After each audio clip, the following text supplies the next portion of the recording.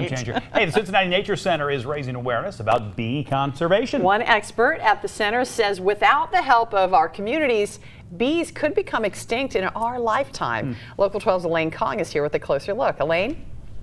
Good morning, Sheila. There are about 4,000 to 5,000 species of bees, and some of them are on the endangered species list. One expert I spoke with says the fate of the bees depend on how much work Americans want to do at home.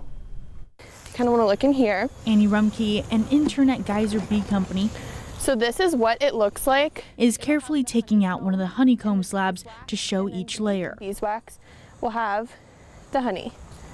So we started with this one hive on the bottom.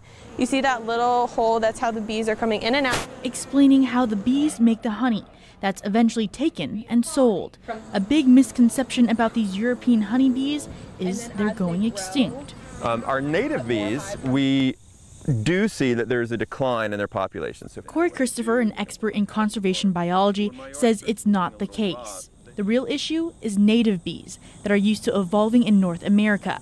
Christopher says rusty-patched bumblebees, a type of native bee, is going extinct. Last year, it was declared an endangered species. In the past 20 years, the population has declined almost 90%. Learn to appreciate that our native bees are pollinating our crops, they're pollinating our flowers, and so looking at bees not as enemies that might sting us, but appreciating the role that they play in nature. To help, Christopher says it's easy.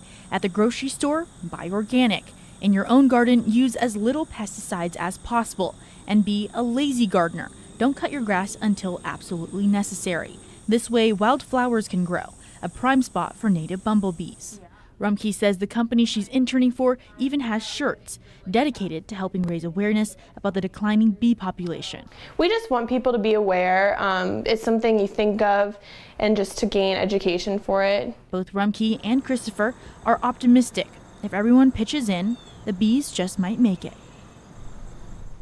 The Cincinnati Nature Center is having an event on October 7th, teaching those who have a backyard how they can help make a difference with bee conservation.